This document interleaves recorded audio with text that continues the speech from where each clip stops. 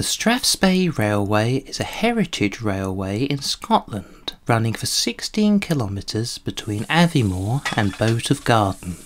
The line was once part of the Inverness and Perth Junction Railway, which later became part of the Highland Railway, linking Aviemore with Forres. The original railway line that linked Perth and Inverness was completed in 1863 and ran from Aviemore through to Granton and then over Darven Moor to Forres.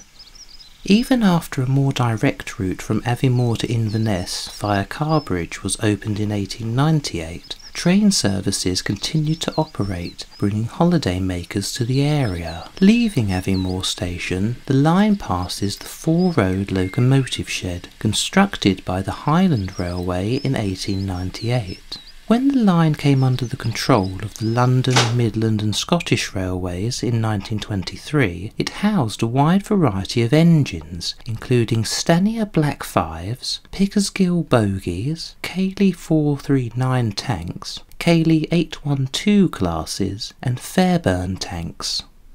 When the railways were amalgamated under British Railways in 1948, the shed received the code 60B. A marker that remains on all of the locomotive smoke boxes that use the line today.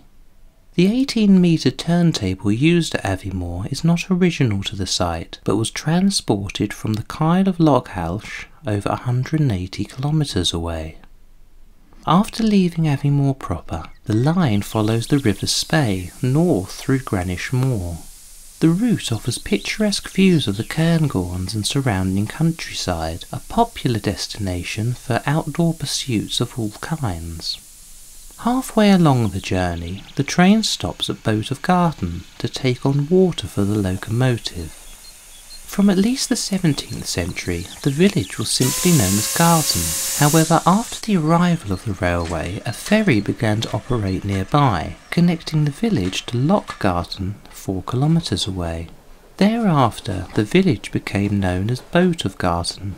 The Boat of Garden station was originally a parallel junction between the Highland Railway's main line from Perth to Forres and the Great North of Scotland Railway branch line to Craigellachie. Leaving Boat of Garden, the train heads north along its original route. The track, however, is not original, since that was removed when the line closed in the 1960s. The current track was reclaimed from the now closed Kincardine power station at Fife in the late 1990s. The line terminates at the countryside station of Broom Hill, halfway between the villages of Nethy Bridge and Dulnane Bridge. And although no original buildings remain at Broom Hill, a replica station building has been constructed on the foundations of the original structure.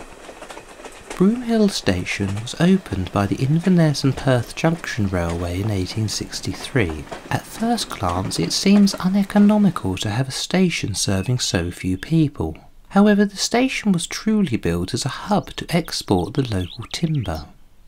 The 1875 Ordnance Survey map shows a single platform with a shelter, 2 sets of signal posts and a station master's house. In 1923, the Highland Railway became part of the London, Midland and Scottish Railway before becoming nationalised by British Railway in 1948. But like so many other smaller stations, it was closed following Dr. Beeching's report, The Reshaping of British Railways, in 1963. The last train left on the 18th of October 1965.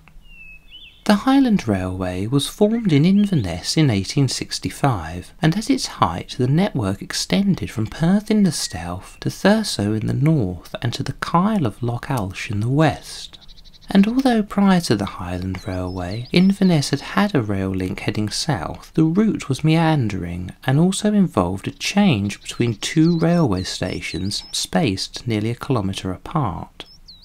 Passengers were bussed between these 2 stations to catch the connecting train, but delays were frequent and the Great North of Scotland Railway, the owner of the connecting line, were eventually forced to not wait for the passengers since the delays were disrupting their train schedules, and indeed that of the post office, the line's greatest source of revenue.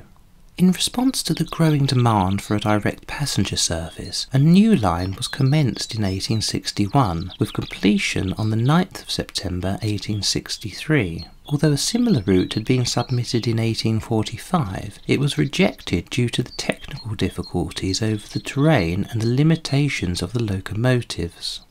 The 180-kilometre route, taking around 6 hours, left the Inverness and Aberdeen junction at Forres and headed south to the summit of Darver, a steep climb to 321 metres. From Darver, the line passed through Granton and then followed the River Spey to Kingussie, before climbing again to the summit of the pass of Druimashta. The line then descended to Burnham, 25 kilometres north of Perth, from where the line linked with the Perth and Dunkeld Railway. The locomotive that pulled the train that I was on was a Caledonian Railway 060-812 class, number 828, later numbered 17566 under the London, Midland and Scottish Railways, and then 57566 under British Railways. Its top speed is 90 kilometres an hour. The Caledonian Railway 812 class locomotive was designed by John F. McIntosh and introduced in 1899. Its construction took place at the St Rollox Works in Glasgow and incorporated the same boiler type as the 721 Dunalistair class 440s. Of all the 812 class locomotives, number 828 was the last of its batch to be produced, and is now the only one that remains. It is then an important example of Scotland's industrial heritage, much in the same way that the line itself is an important example of Scotland's locomotive heritage.